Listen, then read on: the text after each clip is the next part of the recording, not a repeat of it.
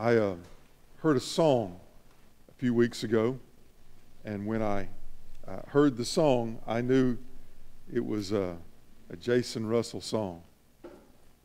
And he proved it in the first service, and he'll prove it again in just a moment. I never read or speak before someone sings, but this is a unique scripture that I want you to kind of have in mind when he's singing it. It's Genesis 22, and let me just read the scripture to you. Now it came to pass after these things that God tested Abraham and said to him, Abraham? And he said, here I am.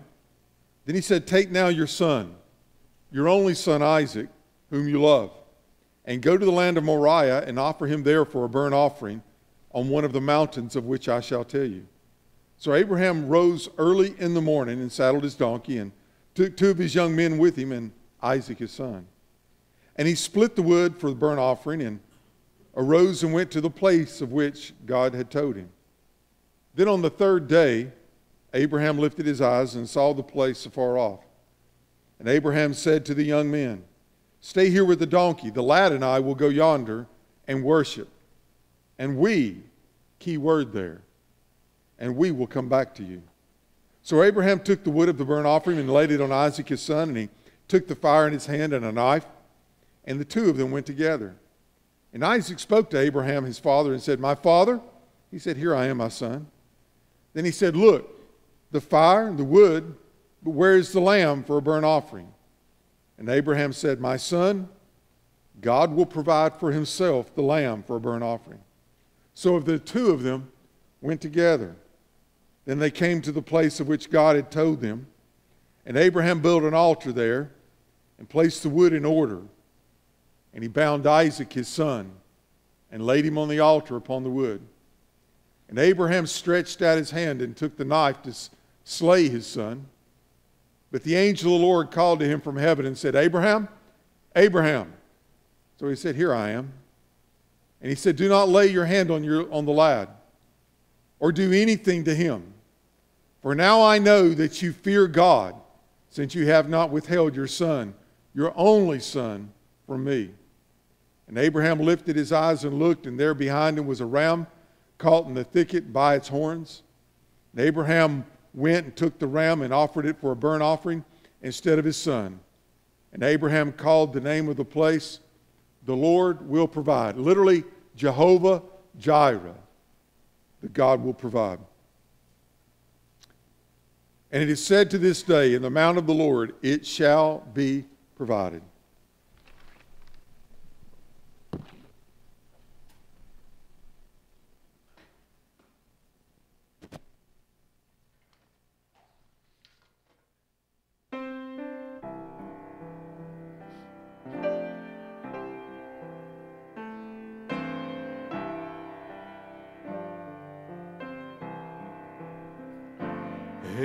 Abraham prayed for the day God would give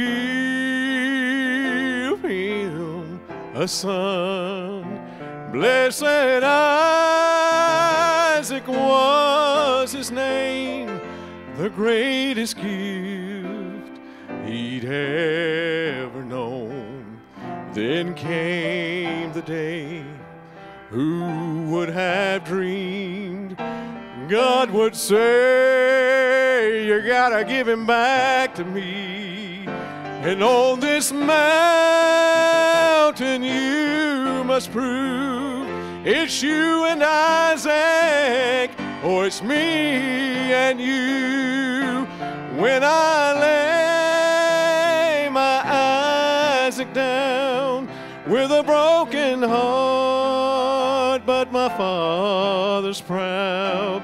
And on this altar where he lays, justified, but it wasn't him, God wanted me.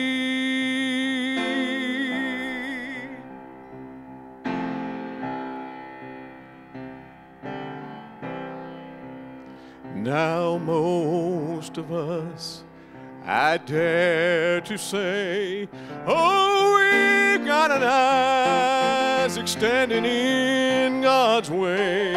But on this altar we will prove it's not your Isaac that God wants, but He wants you. When I lay my Isaac down with a broken heart, but my Father's proud.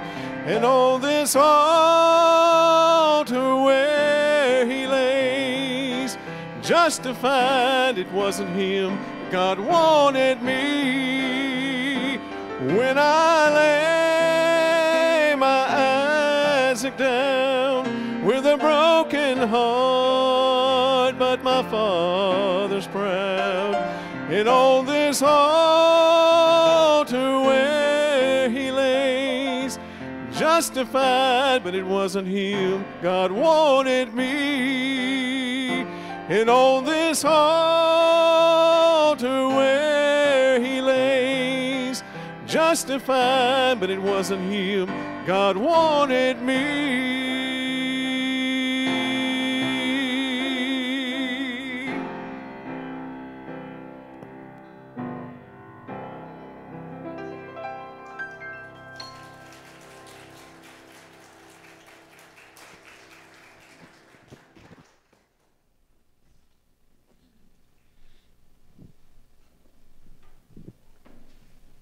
Now that's a Jason Russell song right there. Amen. Did it great. What a wonderful picture. If you have your Bible, you can go ahead and look in Genesis 22. We're going to get there. One of the things that has been a kind of unusual for me, throughout all my ministry, I have preached a minimum of 4 times a week, every week. And there would be, there was 20 years I wasn't out of the pulpit but one time because of sickness in 20 years. I never took vacations where I would miss Sunday. I was always going to be in God's house, and I enjoyed that. That's kind of who I am. That's kind of what God made me to be. I don't have to worry about those things. And there were probably 10 years straight that I spoke it 5 times a week, every week. People say, well, how did you come up with all that? My problem has never been not having enough to say. My problem has always been having too much to say. Y'all can say amen to that. But during this time that we've been kind of going through, and I haven't been able to preach but maybe like once a week, it's been a little difficult. And I've got this series and that series. Matter of fact, if God didn't give me any new material, I'd be good till like November. I really would. But there was a series that God just continued to bless me with out of Genesis. And y'all know I love Genesis. It's a great book. But I call it Faith and Blessing. Faith and Blessing. Faith, we're going to talk about Abraham. And he's called the father of faith. And in the New Testament, sometimes we put 2 different words together. We say faith and works. Martin Luther, back in the 16th century, said that he really enjoyed the book of Galatians, the just shall live by faith. It was his favorite book. But James, the half-brother of Jesus, when he wrote the book of James, he said faith without works is dead. Now in the New Testament, we've come to understand that we're to have an understanding of God and a belief in God and a trust in God where we can not only believe but follow God no matter the circumstance. We call that faith. We don't have to see it. He can be the God of tomorrow, but He's the God of tomorrow for our today. He's a right now kind of God. And we can hear from God. We can believe God. We can trust God. We can hold on to the promises of God by faith. But I really believe that what James was saying is that you should have corresponding actions in your life. I don't think that's any different from faith. As a matter of fact, I think they're the same thing. I think, as you can say, you say that you have faith, I have works. I will show you my faith by my works. But I also don't want to have works that don't have faith applied to it. That's the labor of man, and that always is a dead end. So in our life, we need to grasp faith and blessings. because that's God's way. Now hold on. That means God will give blessings the way He wants to give blessings. God will give blessings the way it will give Him honor and glory, and it is what is best for you. He doesn't say He'll give us our wants, but He'll take care of our needs. He doesn't say that He'll just do that which makes you feel good, even though oftentimes that's really what we're looking for. God says, I will bless. And I believe that we need to take God at His word. If He promises it, then I can stand on it. If He says, if it pleases God to say, if you'll walk with me, I desire a relationship with you, and I'll be more than happy to pour out myself to you, I think we need to take Him up on that. In the book of Genesis, in the first chapter, it begins by saying, in the beginning, God. And I've heard it said many times, and I believe it. If you can believe the first 4 words of this Bible, you can believe all the rest of it. He is the Alpha, the beginning, but that means He's also the Omega, the end. He is the beginning and the end. He is the first, and by goodness, He's going to be the last. We're going to stand in Christ and Christ alone. In the beginning, God, but God has no timetable. In the beginning, God created the heavens and the earth. When God created, God cannot do anything wrong. God cannot create sin. God cannot create anything that's not perfect. So everything that God does, He does good, right, well, perfect, love, glory, holy. It's all good. So when God created the heavens and the earth, He created it good. He created it good. In His image. For His glory. That means it had the nature of God on it. When you think of God and all that He is, that's what His nature was. Could you imagine the smile that was on God's face when He saw all this and He said, it is good. And when He made man and Eve, Adam and Eve, and He had joy in them. The Creator God had a relationship with the creation. And all of creation basked in the glory of God. Every blade of grass brought glory to God. Perfect. Everything that flew through the heavens were the parade of God's glory.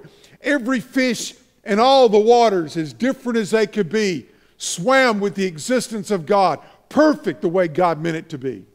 Every animal in perfect relationship with every other animal. All in honor. All in glory. Every fruit of every bush, of every tree, every flower that bloomed, all shouting the perfect symphony of the creation of our holy God, all representing His nature, His love. Could you imagine being there where there's only love? Could you imagine the Garden of Eden and the joy of the Garden of Eden? How wonderful it was. And God was welcome. And man knew nothing other than the pureness of God. And what a wonderful thing it was. Nothing was withheld. All the good was there. There was one thing they were to stay away from, but that was for their betterment. They lived in the will and the way of God, and it was good. But then there was the fall, where the will and the way of man stepped in and overridden. Oh my goodness. In the Garden of Eden, it was the will and the ways of God. And then sin came in, and it was the will and the way of man.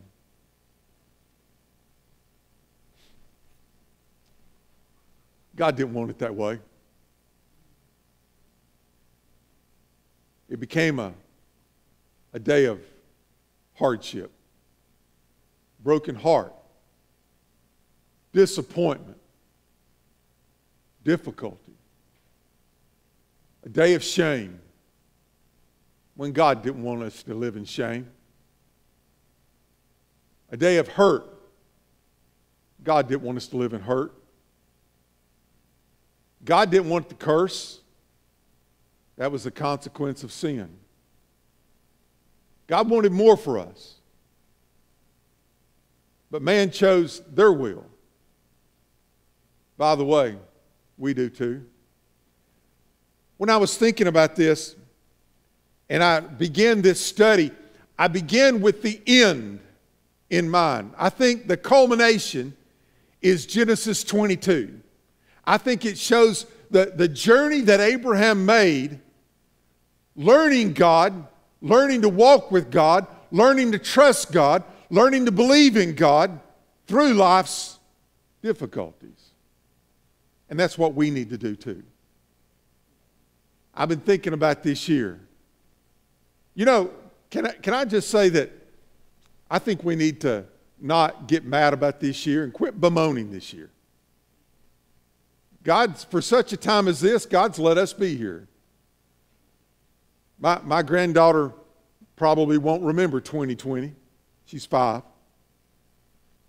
But if God tarries and we talk about it later on, I'll say, you remember 2020? That was some more of a year. Think of all that we've gone through. We began the year, they were mad at the president, trying to get him out of office, and the next thing you know, we got COVID, and everybody's scared to death, and then the next thing you know, everybody's mad at everybody, and I mean just blatant sin and disregard for everybody else, and it's just a terrible thing that we're living in. Just terrible thing. I mean, murder on video. Who would have ever thought? What a year. And this is what I find. Maybe you'll agree with me. When I was studying this, I thought, you know, we're facing a lot of uncertainty this year. Anybody facing uncertainty in here? You know, the one thing I've said about all that we're going through this, and y'all are doing a very good job in social distancing. I think we're doing as good a job as any church that it's around. We're doing our dead level best to be safe and clean, but there's a lot of uncertainty. Matter of fact, I sent out a survey this week because I wanted to hear from you how you thought we were doing and what we could do better. And just, I mean, all the response, it was amazing. You know, most of y'all responded. And one of the questions that I asked was, what is it God's taught you this year? How have you grown? And almost unanimously, during this time, we all want it to be back to the way it was before. By the way, I want better than that. I don't want to waste this year. Hopefully I'm going to learn something. Hopefully I'm going to grow in it. One of the questions was, what has God taught you this year? And almost unanimously, everybody said, I really haven't grown as much as I should have. It's been a hard year. And I haven't done as much in my walk with God. We need to take advantage of that. Is there uncertainty? Absolutely. I think we're out of our comfort zone. And everybody wants to gets back to the comfort zone. But I really wasn't that comfortable before. Life's tough. There is heartache. There is pain. There is loss. There is grief. There is sickness. There is brokenness. There is things that are just not right. As soon as I think that we're going to get past some of these things, it raises its ugly head again, and we face it again. I think we're going to be out of our comfort zone for a long time. And there are life adjustments, listen to me now, that need to be made. But most people want the adjustments to come back to them and adjust to them, when I think we need to adjust to God. Is there uncertainty? Yes. Are we out of our comfort zone? Yes. Should we be making life adjustments? Absolutely. You see, this is what I think we need to learn. God called us to this. We're here. We need to take advantage of it. We need to grow. We need to begin to walk the life of faith so that we can have the blessings that God has promised. God's not a liar. I mean, it's okay to say, hey, God, you promised. There's nothing wrong with that. And when I look at Abraham's life, God called him out of the Ur of the Chaldees from something that he had never known, because God had something he wanted to do with him. And in this life's journey that Abraham walked, that we'll talk about, in this journey, it was faced with difficulties. He was challenged with his will and his wants.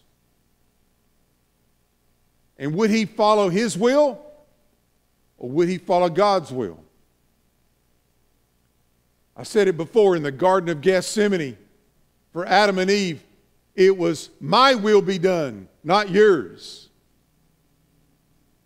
But in the Garden of Gethsemane, Jesus said, not my will be done, thy will be done. We need to get our wills and our wants out of the way.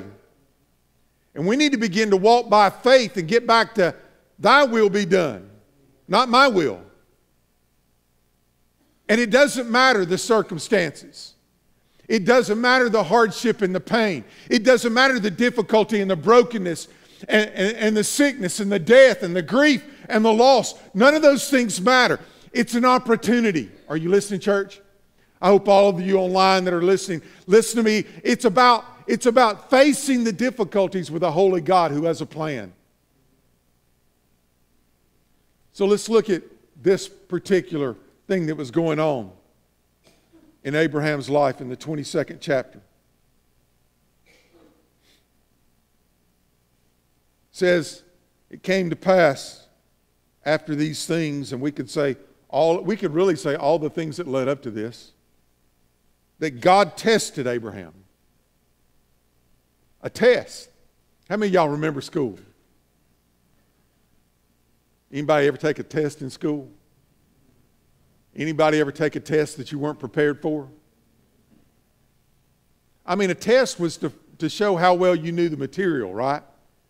And you either passed because you knew the material, or you, let's just say, because you maybe didn't know the material. And for me, I mean, if the teacher tells you we're going to have a test on Friday, you need to get prepared. Can I hear an amen? And if you're not prepared on Friday and you have an oh me rather than an amen, that's on you, right? But there would be a time that we would come in and the teacher would say, get out a pencil and a piece of paper. Y'all know what that was? And there would be a pop quiz. And you weren't expecting it. Now hold on. Whether you were told a test was coming or it was a pop quiz, you better be ready. Can I tell y'all something? Let me get you ready. There's a test coming. Amen? And there will be a few pop quizzes along the way. And we're going to find out how many of y'all believe this from cover to cover? Come on now, how many of you believe it from cover to cover? It's God's word for you, a blessing, a promise. It is good. It's not to hurt you. Can I tell you, there will be a test? It's coming. It might be today. It might be this week. And you better be ready, because God might say, pull out a pencil and a piece of paper. Let's just see. God tested Abraham. After all these things that Abraham had been through. Let's see how well you know the material, Abraham. He said, Abraham, by the way, he knew him by name. He knew everything everything he had been through, God had been through with him. Every difficult, every failure. Abraham was a liar. Abraham was a control freak like I am. But how many of you know that even though you may say you're a control freak, there are things in this world that are beyond your control? You better learn to trust God. You better. It's a test of faith. Abraham said, here I am. He said, now take now your son. Hold on now. Your only Isaac. I preach out of the New King James. And in my Bible, if the word is not in the Hebrew, if it's added to it to help clarify, it'll be in italics. And when I read this, it says, your only son, Isaac. But the word son there is in italics. Literally, that word's not in the Hebrew. So if you read it in the Hebrew, he says, take now your son, your only Isaac. Pastor, what do you mean? Ishmael won't do. Ishmael was a failed test.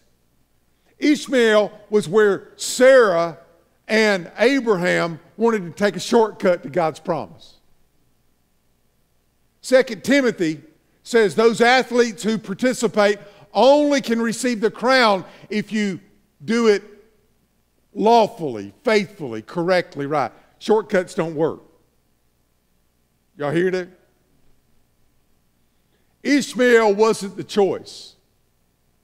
That was from the handmaiden. Isaac was from Sarah. Now, he was a miracle birth, amen? 100 years old. Some of y'all men, that gives y'all hope, right? Sarah was 90. That makes y'all women cringe, don't it? Amen? I mean, the nursing home, we don't want to have an outbreak of pregnancies at the nursing home, do we? We don't want it to be the delivery room. But yet, when God chooses the test, you don't get a choice. When God says what you've got to lay down, you don't get to choose what you lay down. You lay down what God tells you to lay down. He says, take your son, your only Isaac, whom you love. Can you imagine old 100-year-old Abraham with a newborn? Hey, Sarah, can I feed him? Hey, I'll change a diaper. That's revival right there, amen? Come here, son, let's play. Son, let's go out. We'll spend the day together. And the joy. Parents, y'all know exactly what I'm talking about.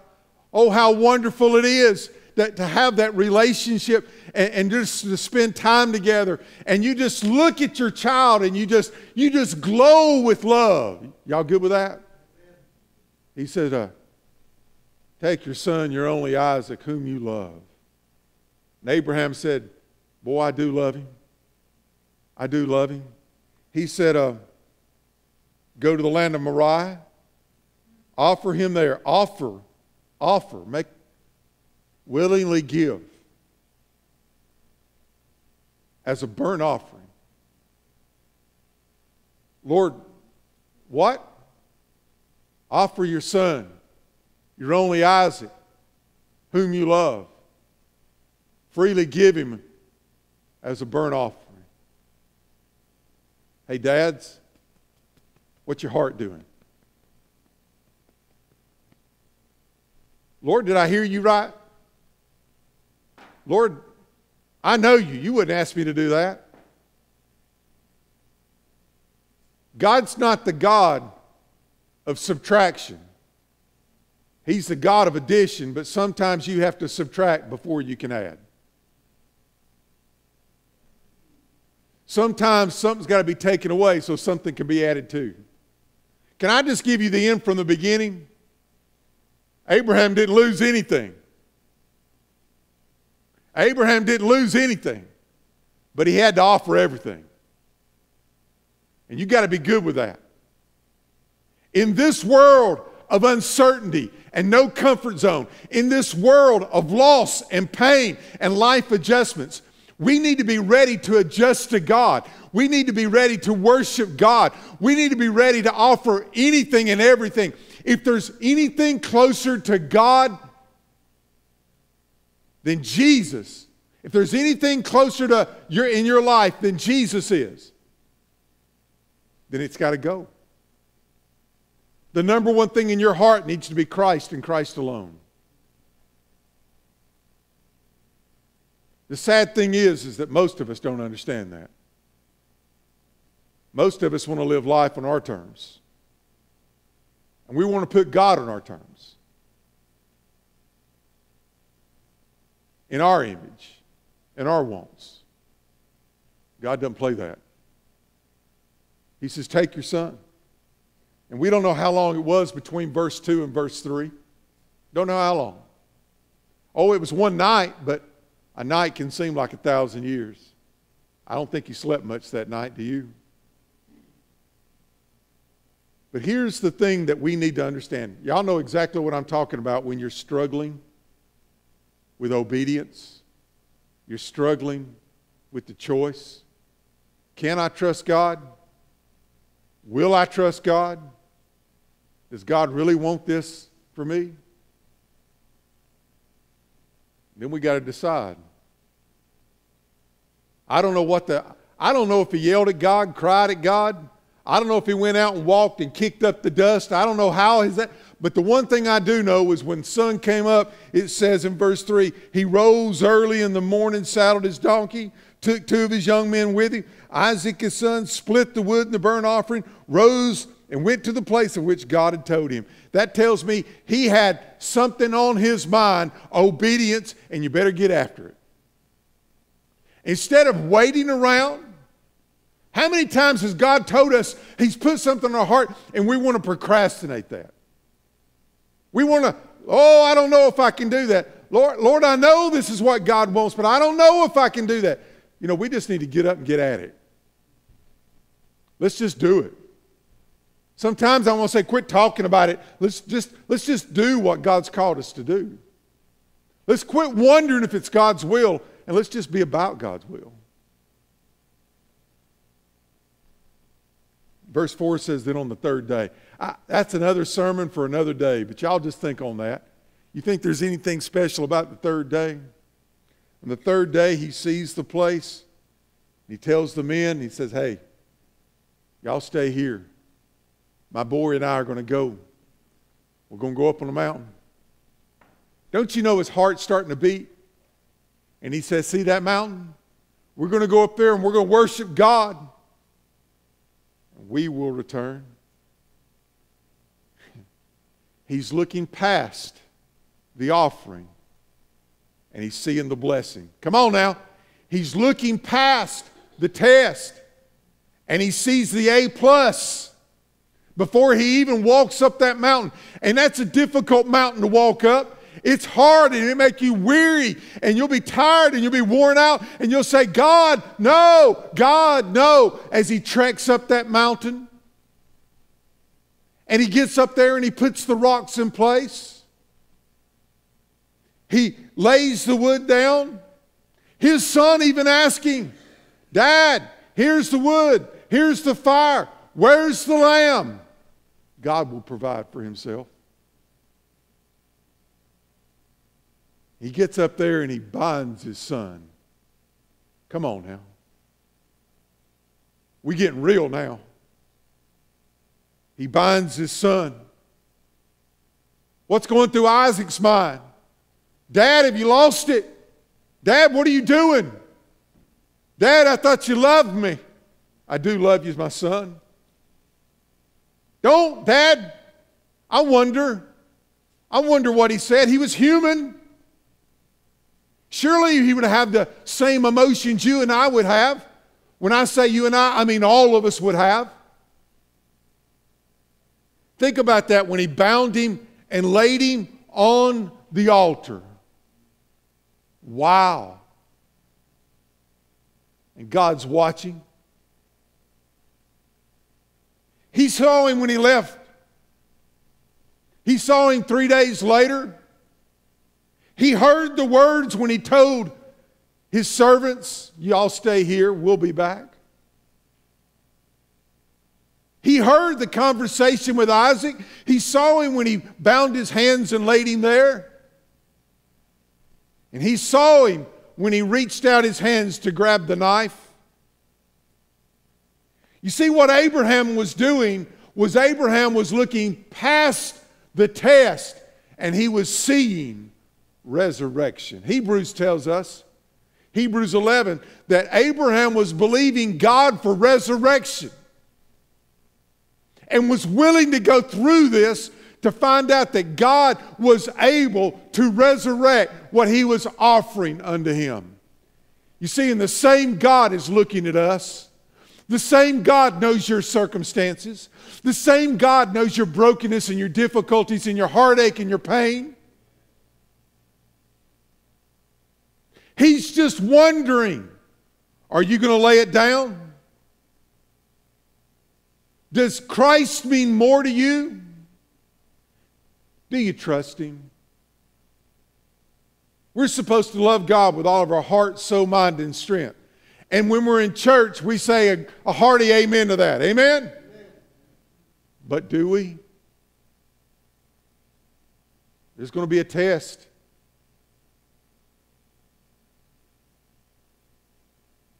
Abraham believed in the God of the resurrection. In the God of the resurrection. So when he reached out to get that knife, to cast it down and kill his son, God spoke, Abraham, Abraham. This time Isaac's listening. Here I am, my Lord. Listen to verse number 12. Do not lay your hand on the lad or do anything to him. And Isaac's hearing this. And he's starting to understand. And Abraham's feeling the comfort of God's words.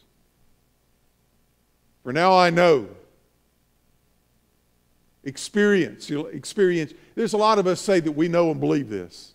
But do you? When the test comes, we're going to find out. But God looks down and says, now I know. I know that you fear God. You reverence God. You worship me. I don't have a rival. I'm a jealous God, but Abraham, I understand that there's nothing in your life that you love more than me. If you'll put me ahead of Isaac,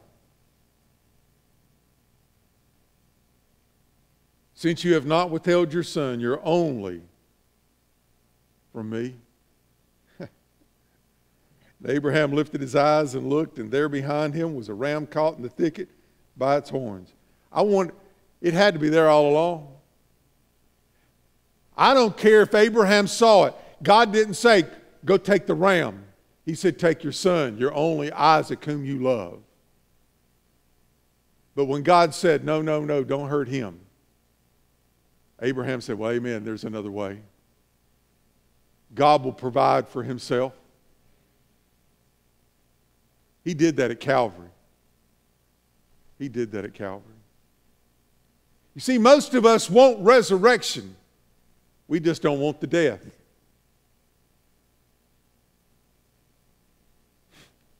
We want the birth. We just don't want the birth pains. Most of us want the miracle. We just don't want to go through the circumstances that make the miracle a necessity. We want to know God.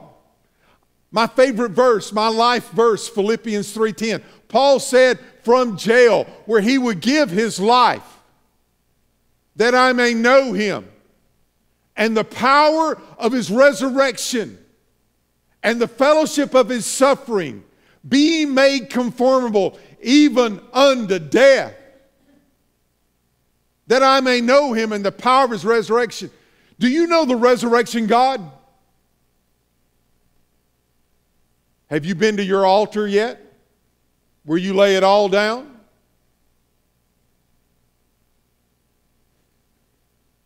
That most important thing to you? Are you willing to say, not my will, thy will be done? You know, Jesus said if you want to be his disciple, you must deny yourself, not your will, his will. Take up your cross daily. Not a one-time, happened a long time ago type thing. God's wanting us to die daily and follow him down this path of difficulty, down this path of brokenness, down this path of sickness, down this path of upheaval? How many of y'all have had your feelings hurt? How many of you know the scars? You have the scars of the wounds of a friend.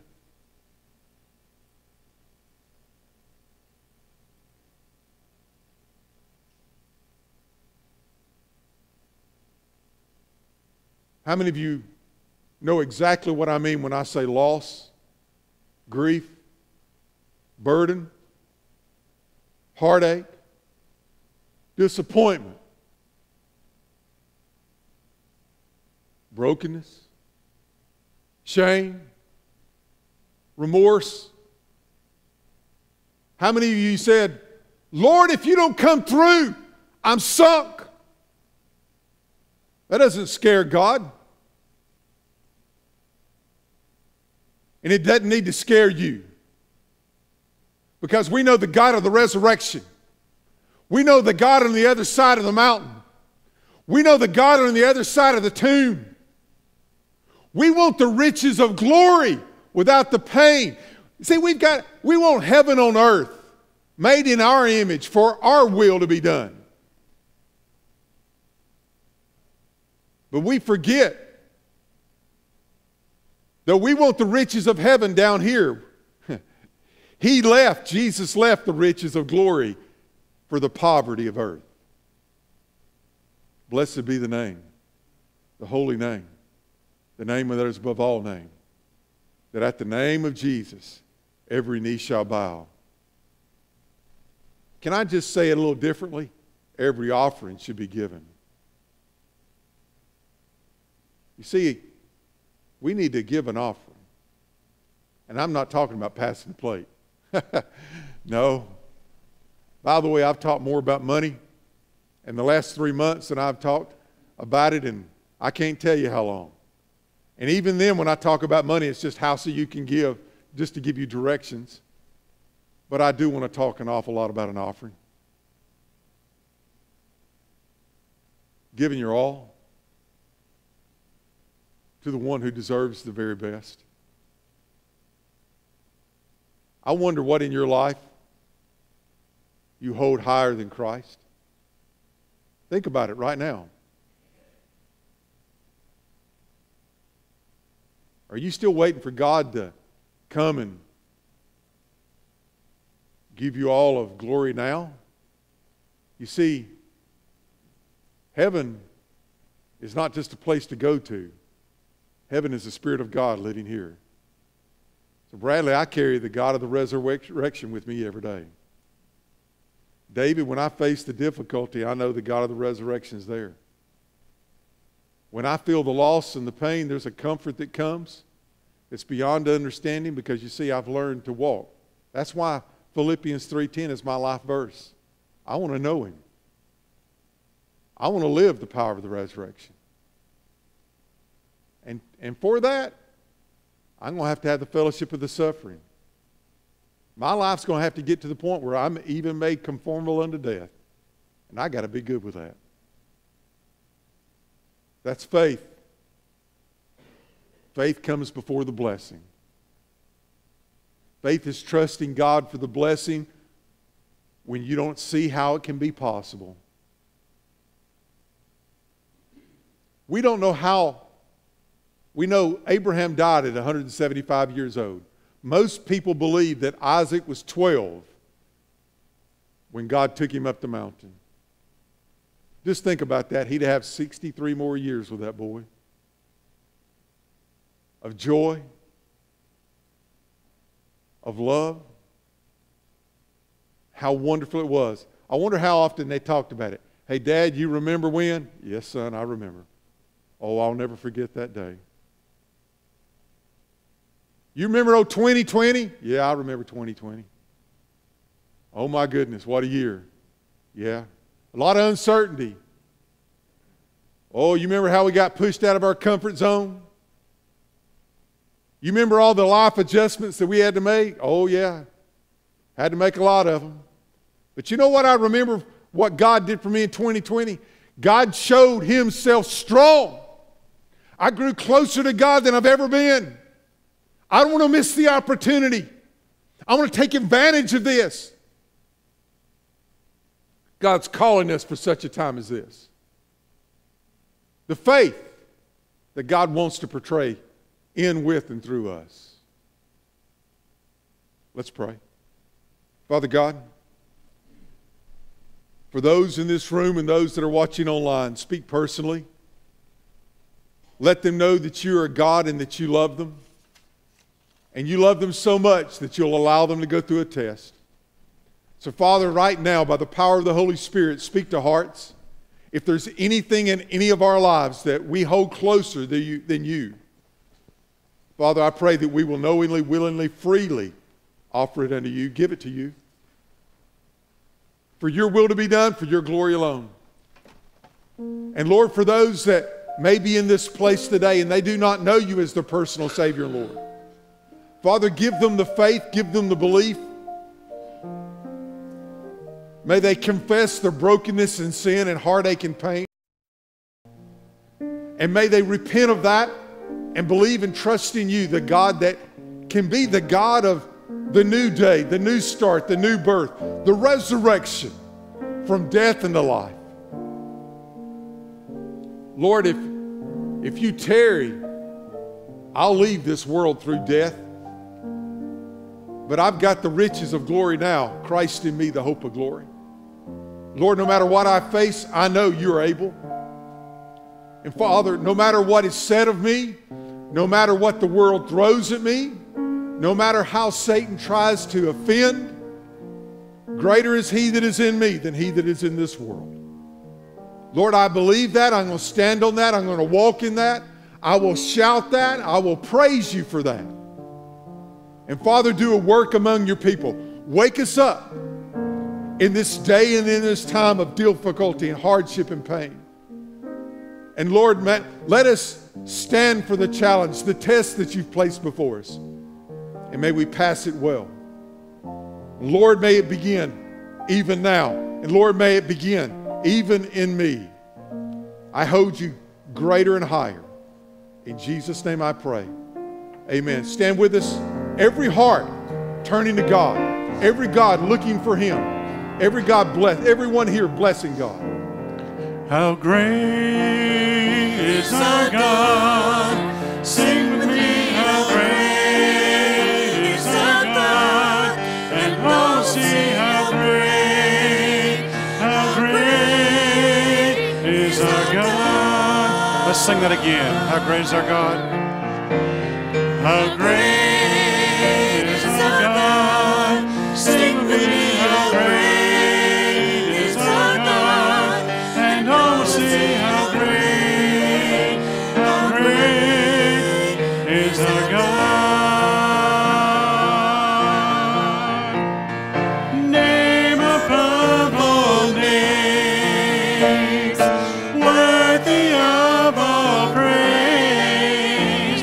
My heart will sing, how great is our God. Name above all names, worthy of all praise. My heart will sing, how great is our God. How great is our God. Sing with me, how great is our God. And oh, see how great is our God.